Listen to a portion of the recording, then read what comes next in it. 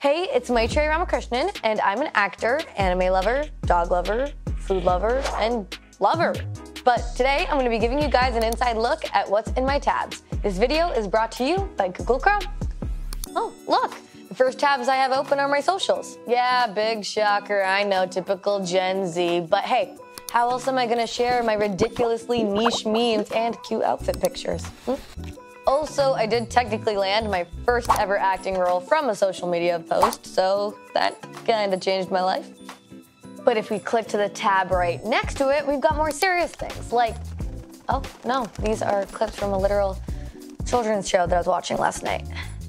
Okay, but seriously, I am currently getting my degree in human rights and equity studies. I still love being an actor, but I get the privilege to go to post-secondary and continue education, and I think education is really important. So yeah, having completely different tabs open at one time is very much so me.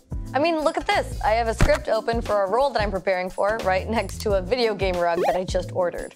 And I like to multitask, so I always have some kind of anime or TV show on so I can be a hardworking, professional working woman.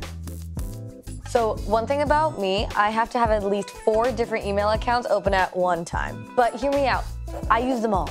I have one for work, one for personal, one for school, and I have one secret email that I've had since I was like 10, but I just don't want to get rid of it. I feel the secret thing makes me sound like a spy with a secret identity, but could be cool for a new role, so I'm into it. For me, I've always used Chrome just because it's a nice one-stop shop to have everything I need from any device all in one place. From schoolwork to acting to going back and forth with my team and my friends and my fans online and, of course, keeping up with my anime watch list, it's just the best way to keep my chaotic life somewhat calm. So, do we share any similar tabs? Let me know in the comments.